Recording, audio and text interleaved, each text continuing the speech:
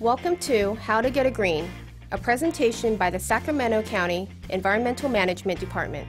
The Environmental Management Department is your source for all the information regarding state and local requirements for food safety, as well as training for food handlers and operators.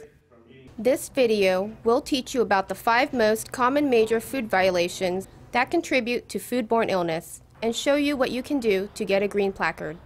A green or pass placard is handed out at the end of a successful health inspection. Let's begin by discussing the 3-color placard system. The Sacramento County Environmental Management Department has implemented a color-coded placard system to simplify the results of food facility health inspections. The placards are 3 colors, similar to a traffic light.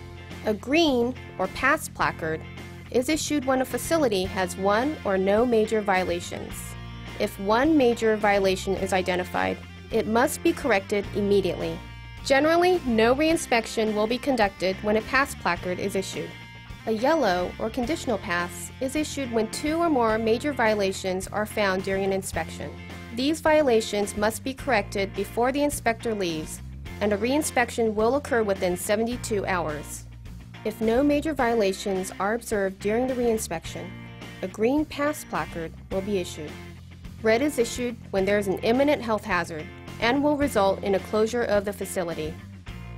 Some examples of imminent health hazards are sewage backing up, rodent or insect infestation, lack of water or hot water, no electricity, or severe unsanitary conditions. The placards are issued after every inspection and reinspection and must be posted within 5 feet of the main entrance and remain there until the next inspection. Inspectors from the Sacramento County Environmental Management Department will conduct the inspection. In addition to inspections, the inspectors are excellent resources and are able to provide food safety education. They are also able to advise food facility operators on how to comply with regulations. Free on-site safety training is also available. For more information on the free services provided by the Sacramento County Environmental Management Department, go to www.emd.saccounty.net. Major violations are based on risk factors that the Centers for Disease Control and Prevention have identified as most likely to cause a foodborne illness. These risk factors include the hygiene of food handlers, holding temperatures, cooking temperatures, food contamination, and food from unsafe sources. These are the risk factors that you will want to be aware of to ensure that the food you are serving to your customers is safe. You are protecting the health of your customers and ensuring your facility does not receive a red closure placard during health inspections. Let's talk about the first of the major violations, the hygiene of food handlers.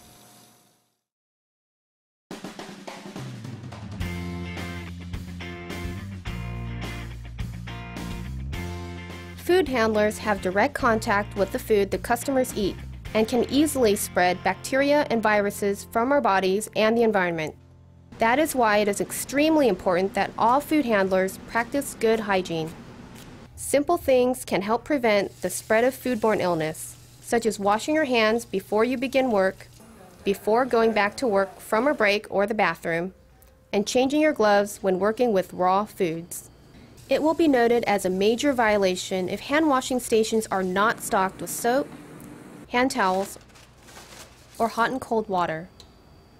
It is also a major violation if they are not easily accessible. This could include items blocking the sink or equipment stored in the sink.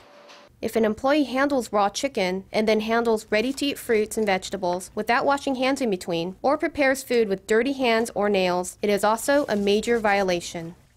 An employee must wear gloves if they have any type of bandage, sores, rashes, nail polish, or rings other than a plain wetting band.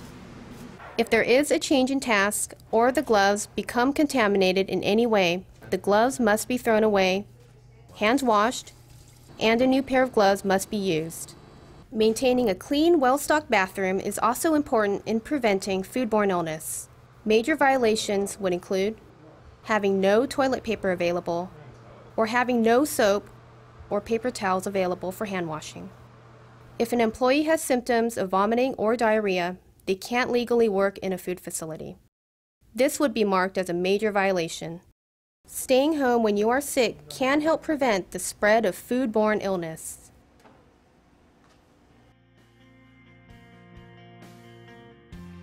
Decide if the following statements are true or false. Before work or after returning from the bathroom, food handlers must wash their hands.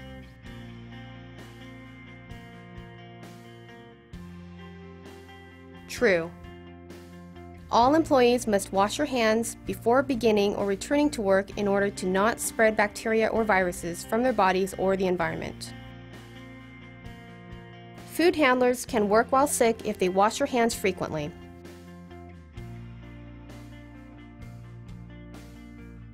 False. It is a major violation for a sick food handler to work, and it is against the law for a food handler to work in a food facility if showing symptoms of vomiting or diarrhea. It is not necessary to wash hands or change gloves when switching between raw meats and ready-to-eat foods.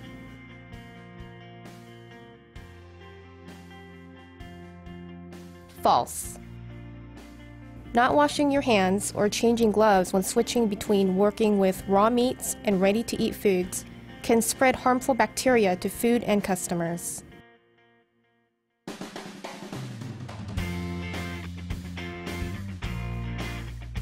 Employees coming to work while sick have contributed to some of the largest foodborne outbreaks in Sacramento County.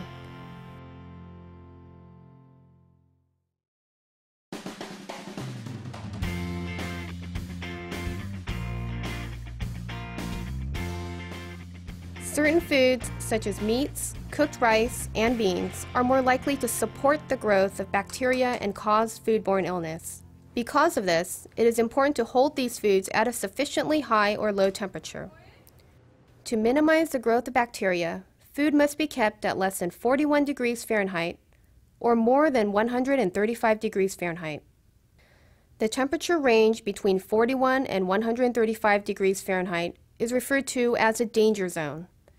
If food is in the danger zone for more than 4 hours, it must be thrown out. Major violations will be noted when a potentially hazardous food is held between 51 and 130 degrees Fahrenheit.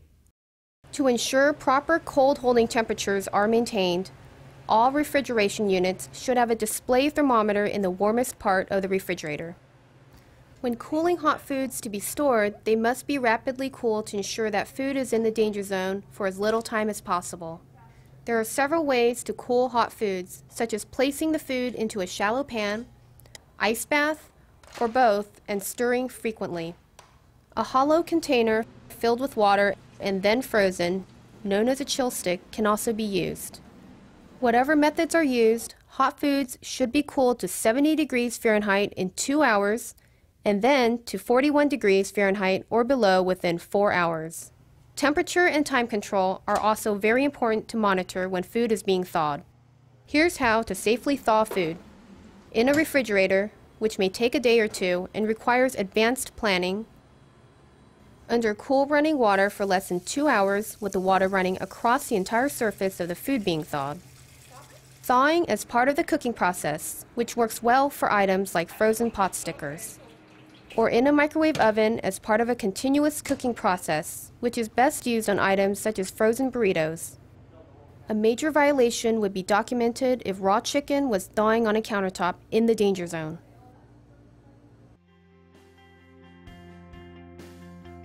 Which group of food is potentially hazardous when in the danger zone of 41 to 135 degrees Fahrenheit? Group 1, uncooked rice, pickled ginger or kimchi, whole raw vegetables and fruit, soy sauce, tortilla chips. Group 2, cooked beans, sliced cantaloupe, garlic and oil, cooked noodles, cooked rice.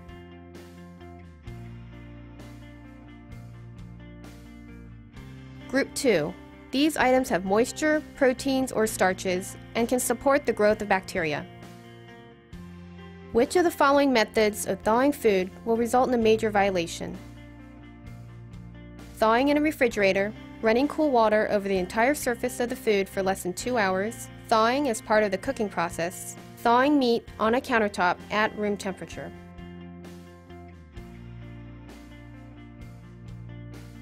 Thawing meat on a countertop at room temperature.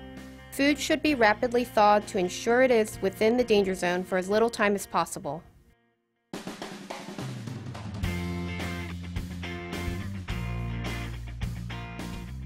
Foodborne illness causes 3,000 preventable deaths every year.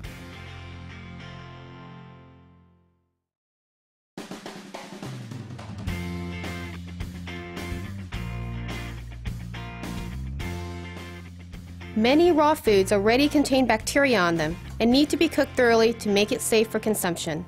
Different types of food must be cooked to different temperatures as required by Cal Code. The following cooking temperatures must be reached for each of these foods. Eggs, food containing eggs, and pork must be cooked to 145 degrees Fahrenheit. Ground beef and food containing ground beef must be cooked to 155 degrees Fahrenheit. And chicken, turkey, and any other poultry must be cooked to 165 degrees Fahrenheit. In addition, anytime food is reheated, the temperature must be rapidly reheated to reach 165 degrees Fahrenheit. A steam table or warmer must not be used to reheat food. If food is being held within the danger zone, bacteria on the food can produce toxins that cannot be killed by reheating at 165 degrees Fahrenheit. To check that the internal temperature of food has reached the required temperature, a probe thermometer should be used. A thermometer with a range of 0 to 220 degrees Fahrenheit is ideal. Each of the food groups has a required temperature they must reach during cooking. Can you name each temperature? Eggs, food containing eggs, and pork, 145 degrees Fahrenheit. Ground beef and food containing ground beef, 155 degrees Fahrenheit. Chicken, turkey, and any other poultry, 165 degrees Fahrenheit.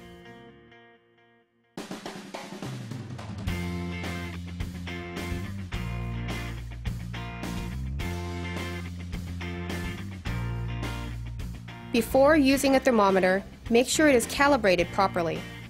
Thermometers may be calibrated by the ice point or boiling point method. For the ice point method, fill an insulated container, such as a foam cup, full of crushed ice. Add cold water and allow the mixture to come to 32 degrees Fahrenheit. Insert a metal stem thermometer into the center of the cup. For the boiling point method, submerge the sensor into boiling water and wait until the needle stops. Use pliers to turn the calibration nut until the thermometer reads 32 degrees Fahrenheit for the ice point method or 212 degrees Fahrenheit for the boiling point method.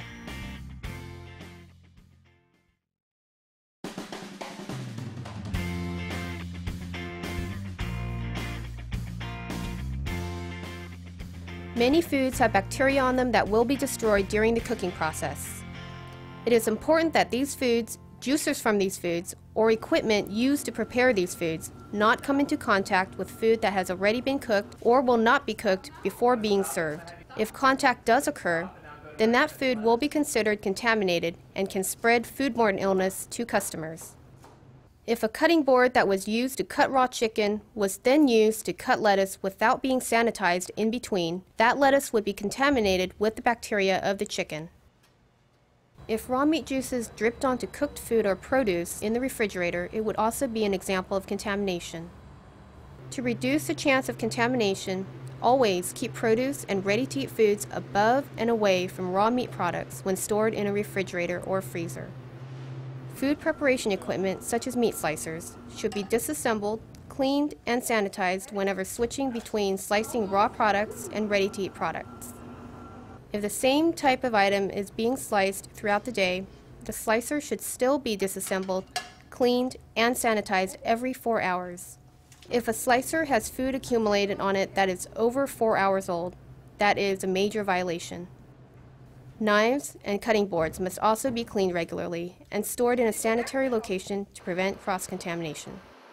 Containers used for food storage must also be cleaned and sanitized properly before being used. Containers that previously stored any non-food item should not be used for food storage.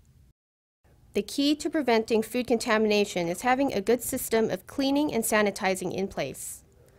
Let's look at how to hand wash dishes in a 3-compartment sink. If no dishwasher is used, or if it breaks down, the 3-compartment sink can be used for washing all equipment and utensils. In the first compartment of the sink, dishes should be washed in hot, soapy water. The second compartment should be used to rinse the dishes with warm water. The third compartment should be filled with sanitizer and water at the appropriate concentration. Dishes should be soaked in the sanitizer water and then air dried. Surfaces must also be sanitized regularly. Wiping towels are required to be kept soaking in containers of sanitizer solution whenever they are not in active use.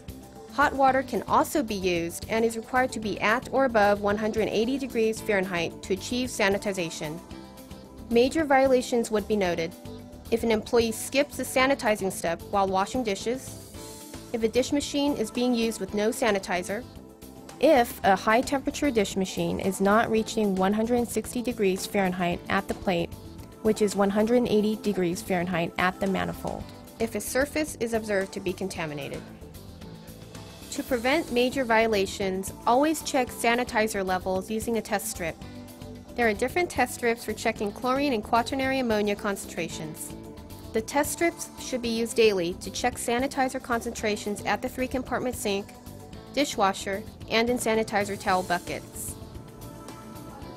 Having a safe supply of hot and cold running water and plumbing fixtures that are in working order are crucial to running a sanitary food establishment.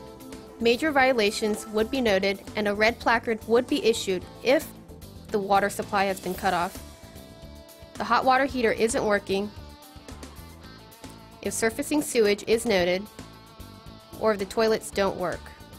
When an inspector evaluates general cleanliness of a facility, they are looking for dirt, grease, and/or food buildup resulting from insufficient cleaning practices. If buildup is so severe that food cannot be prepared in a sanitary manner, a major violation will be documented. Infestations of rodents, cockroaches, or other insects such as flies represent a major violation. Live cockroaches or the presence of rodent feces is a major violation. Live cockroaches are evidence of an infestation and the establishment could be closed. If rodent feces are fresh and are located in more than one location, the facility could be closed. Other prevention strategies include keeping all doors and windows closed unless completely screened. There should be no gap around the door greater than 1/4 inch. Seal up all food at night and clean up any food debris. Keep floors as dry as possible. Keep glue boards along the walls to monitor for any rodent or insect activity and check them regularly. Any pesticide must be applied by a licensed pest control operator. Decide if the following statements are true or false. Cross-contamination is when cooked or ready-to-eat food comes into contact with raw, uncooked food that can contain bacteria.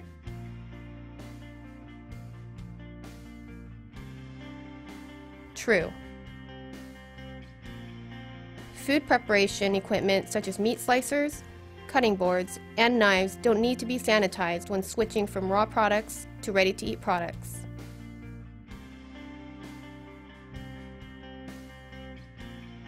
False.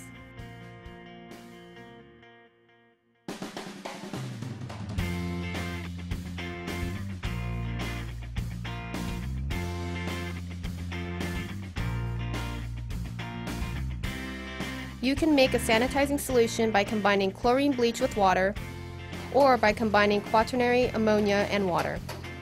When making a bleach sanitizing solution, add a capful of bleach to about 1 gallon of water. Quaternary ammonia usually comes in a tablet form or as a pink liquid. Read the instructions on the label for dilution standards.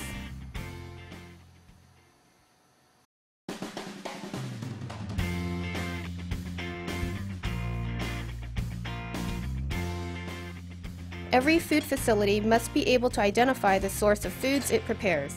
If a food facility cannot identify the source of the food that is being prepared, it is considered unsafe to serve. Look for appropriate labels on food products such as the USDA insignia. Food prepared in a private home is also considered to be from an unsafe source. Next, it is important to check that the supplier is delivering your food in wholesome condition. If a frozen food shows evidence of thawing, it should not be accepted. If produce shows any signs of insect infestation, it should also not be accepted. Food that has already been served to another customer is also an example of food from an unsafe source. Any food that has been placed out on a table for consumption cannot be reserved to customers in any form.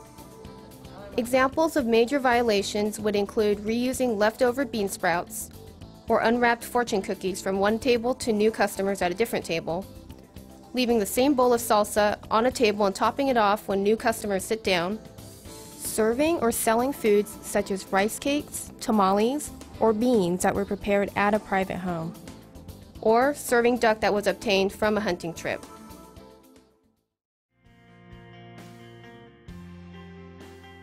Decide if the following statements are true or false. Food grown in a private home can be served at a restaurant.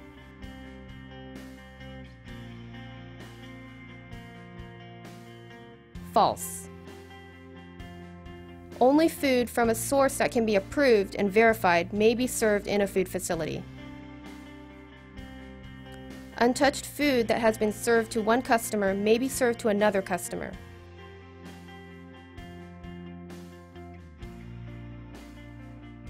False. Once food has been served, it may never be served to another customer or used in any cooking process.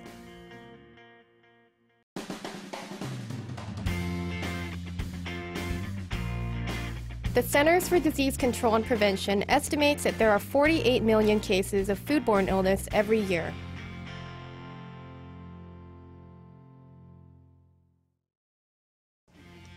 Understanding these 5 major violation categories will ensure the safety and quality of your food, as well as the health of your customers. Remember, it is the responsibility of every person that works at a food facility to reduce the risk of foodborne illness. For additional information or training at your facility, the Sacramento County Environmental Management Department is here to help. Your inspector is a helpful resource to help you answer all food safety questions. Contact them directly or go to www.emd.saccounty.net for more information and to learn about the free services they offer. Thank you for watching.